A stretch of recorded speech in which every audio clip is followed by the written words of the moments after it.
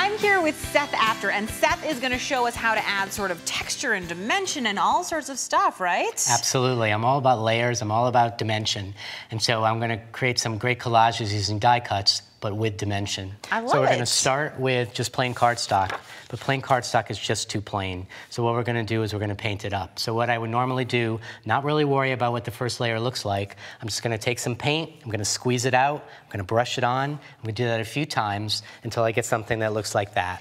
Now, you really meant like you're not at all worried about the paper showing through or it being really anything. You're using a dry brush and you're just sort of going. I'm just going. I'm not even thinking. And the truth is it's the first layer. It's going to be covered. You don't have to worry about it. This is a great thing to do with your kids. They can help you out. Everybody exactly, can add because no one can have trouble with it. Everyone's a painter. Yeah. But what I want to do is make it even more dimensional, so I'm going to add some stamps to it. Okay, and I know you have this big, huge texture stamp here. A jumbo texture stamp there. And it's one of those cling foam stamps where it actually, it's rubber, but it has cling on it so that it's going to stick to a block if you want. Are you a block or a blockless stamper? Mostly I'm a blockless. I don't want perfect, I don't want a perfect impression. In fact, I want an impression that's imperfect. And so that's a good tip, by the way, which is using a block gives you a more perfect impression, and not using a block gives you that more casual, imperfect impression. I want to make any stamp I use, including one I've designed, my own. And by the way, tiny ink pad, big stamp, doesn't matter. Doesn't matter. And you can just see the way I'm doing it as I'm pressing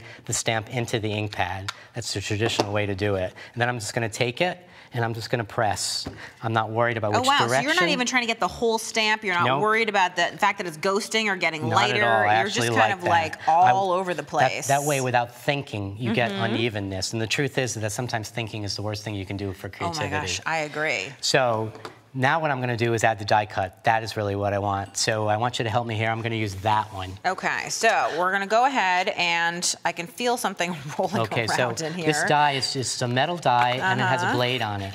The blade is safe. Wait, I was going to say, is it going to cut me when I dump this out? As I put your hand in there. The blade is completely safe. What you're going to be doing is you're going to be taking this as your background. You're going to make a second sheet that's going to become the sheet you die cut. Now, this is slightly darker in color. Is that on purpose? That is absolutely on purpose. I know that I'm going to place it on top of the background, so I want to make sure that it pops. But it's the same color, but darker, which is a nice way of coordinating. Exactly. It will always go. I'm going to use a die cut machine, an embossing machine, and there's a sandwich that you have to make. For every machine, there's a platform, there's a cutting plate.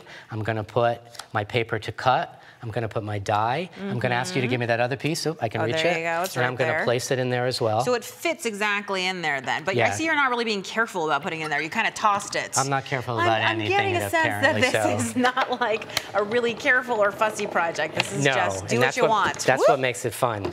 So I've taken it through the machine. I'm going to then, all I need to do is just press out my dies.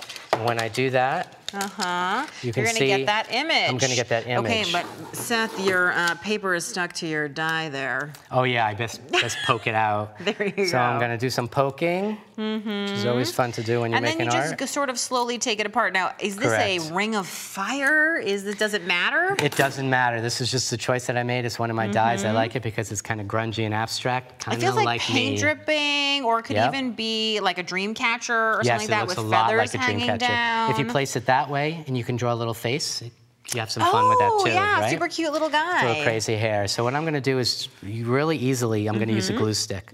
I'm not really worried. I was going to say, you're not gluing carefully either. Yeah, you get the drill with me. Yes, I do. And then I'm going to decide where to place it. It's all about your artist eye, where you want to put it. I'm going to place it about there. Then what I'm going to do is I'm going to take another stamp, because there's a lot of empty space there. Yeah. And this time I'm actually going to take the stamp and I'm going to mount it on an acrylic block, because I want a better impression. That's right, because we said unmounted stamp is going to be sort of a looser, and a mounted stamp is going to be a more careful impression. But you are using the same color of ink, which I find interesting. I want it to blend, but I also want it to pop, and you'll see that it does because of something I'm going to do after. To blend and pop. Yeah, say that 3 times fast. I don't All right, think so I've stamped it, and the reason why I wanted to use a block is because I wanted that word to be clear. Then what I'm going to do is use all my other die cuts. I'm going to add to it. But another way to make the die cuts your own is you can take a single die cut, and you can just take a pair of scissors to it, and then you can make a whole new die cut. I was going to say, and then as a benefit, you happen to now have 2 other extra little pieces here, too. So when I go ahead and I finish it, let me get that out of the way. You and see one of the what things I've I was done. going to say is that I think it's so interesting that even though this is the exact same die, because the paper is slightly different, it actually appears to be quite different. So that's another thing that customizing your own paper can do for you. Yes, it takes it and makes it your own. I want to make this pop more. You mentioned that some of the colors are similar. So what I'm going to do is I'm going to just use a transparent ink pen. This is India ink. It's interesting. Why did you choose yellow with the blue? I'm curious. Well, I knew that with the blue underneath it, it would turn it into a little bit of green, and I thought that would be a really great contrast. So you are kind of still thinking of color mixing a little bit in your mind when you're adding a layer of any kind. That is true, because I know it will mix. I'm also going to outline. I always outline my die cuts. What that's going to do is it's going to ground it into the base. It's also going to make it pop. And collage is basically something stuck to something else. You want to do these kinds of techniques. Would you do both sides of the line, or would you only do one side? You can do either. In this case, the finished sample, what I did was both sides, but you can shadow it on one side. You can do lots of different effects. Finishing touches is where really you make your collage your own. So I do a lot of different things with the gel pen. I'm going to go around the edges, and I'm going to make some outlines. Depending upon... Very careful lines. Exactly. I noticed that you're very carefully trying to make an outline here. You can see it's a perfect straight line. Oh, I like that you put an X there even. So this is just, again, adding more texture, more interest, just something else that goes there. You can add little circles. Anybody who says they can't draw, when you do this, you can. And then the other thing is I'm going to do is I'm just going to make some marks in the center. And then really to finish it off, one of my favorite techniques is to add a little bit of splatter. Can't have urban grunge without splatter. So I have a very special way that I do it.